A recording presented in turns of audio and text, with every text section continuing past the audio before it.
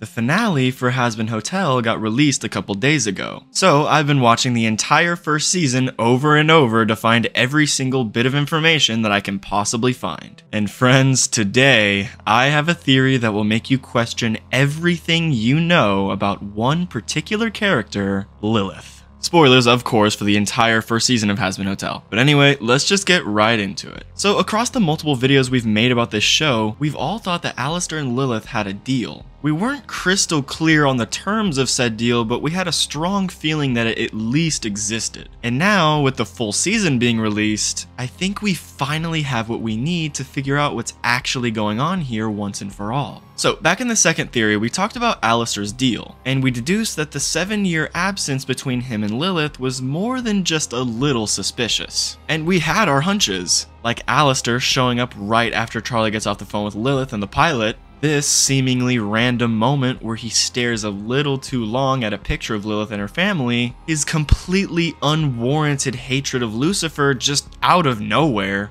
and the list goes on. There were just way too many connections between these two characters for this to be some random coincidence. Which leads us to today's video. See, in the finale, we got pretty much nothing on Alastor's deal with Lilith. The only thing we got was rock-solid confirmation that Alastor at least has a deal with someone. But along with that, we were greeted with the quite surprising reveal that Lilith had a deal with Lut as well, commander of Adam's exorcist army. Or at least that's what you'd be led to believe at first glance. Pay closer attention to the dialogue in this scene though, and it starts to make more sense. Adam's dead, your deal is done, and I'm in charge now. This isn't somebody fulfilling their end of a deal, this is somebody's trusted team member going to inform their boss of their passing. See, I don't think Lilith had a deal with Lut. I think she had a deal with Adam. Let me explain. We are told in the beginning of the show that after Lilith and Lucifer cast down to hell, that Lucifer lost his will to dream, while Lilith's only got stronger.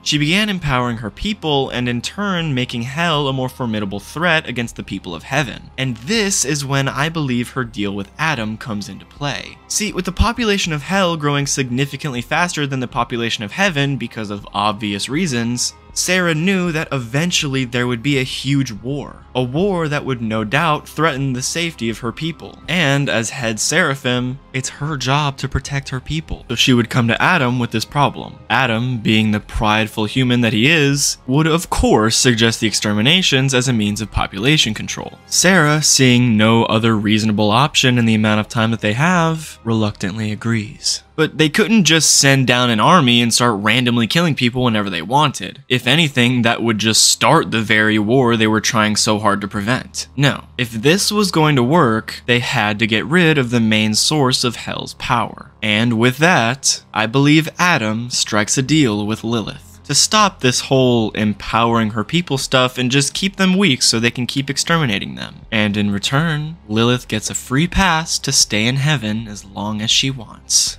And from what we see at the end of episode 8, she must have agreed to that deal, forever dooming her people to hell in exchange for her own salvation. It really is the ultimate betrayal. This theory actually explains so many little details in the show that previously made no sense. Like, why was Lilith keeping Charlie away from Lucifer when he was trying to teach her about his dreams and make her more powerful? I mean, surely this would be a moment in her life when her parents would try their hardest to teach her all these things, right? Well, if one parent suddenly had a change of heart, i.e. Adam making a deal with Lilith, then it suddenly makes more sense why she would keep Charlie away from Lucifer. Originally, she was all for making Charlie more powerful if it meant getting back into heaven, but once she was offered the one thing she had been fighting for this entire time, at the cost of her family, she took it, as long as Adam agrees to never hurt Charlie or Lucifer during these exterminations.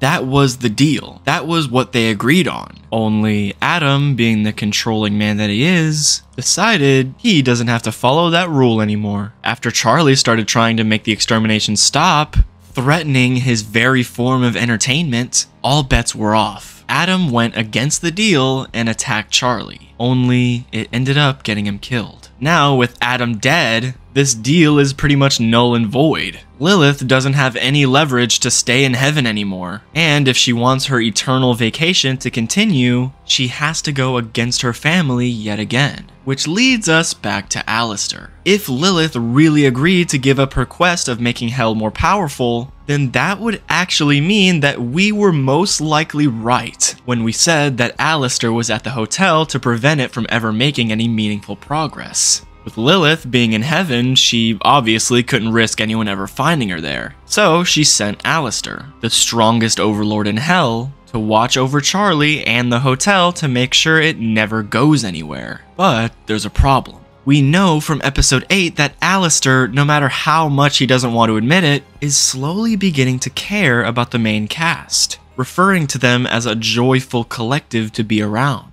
And even after almost dying at the hands of Adam, Alastor still comes back. Perhaps at the terms of his deal, but even then, any way you slice it, Alastor is slowly starting to care about these people despite the fact that he's supposed to be actively working against them. So it would make sense that he would want a way out of this twisted deal, that he would want to be more powerful so he can better defend the people he's slowly growing an attachment to. Even with his power weakened, he was still able to put up at least a decent fight against Adam. Just imagine what he could have done had he been at his full power. And let's go back a minute, because even the fact that Alastor fought Adam at all supports this theory. If Alastor is indeed aware of Lilith being in heaven and this whole deal between her and Adam, then he would know that killing Adam would end their deal and force her to come back. But what would forcing her to come back do, I hear you asking? Well, to answer that question, I draw your attention back to episode 7. Where Alastor makes one final deal with Lilith's daughter Charlie. In exchange for his knowledge on the angel's weakness, Charlie would have to do one favor whenever he wants, and she would have to do anything except harm someone. And when you think about it, there's a multitude of different things Alastor could make Charlie do. Now, I feel like what he ultimately tells her to do will be revealed later, but I do think this will be when he utilizes this particular deal. Maybe he has Charlie give him ownership of the hotel. Maybe he has her give him some sort of powerful artifact of some kind. I really don't know. But what I do know is there definitely is some significance with this moment. Alastor wouldn't just make a deal with the Queen of Hell's daughter for no reason. He has plans for that deal, but for what those plans actually are, I guess we'll just have to wait and see. Now, the last thing I want to discuss is the very end of episode 8, where we see the impossible actually happen.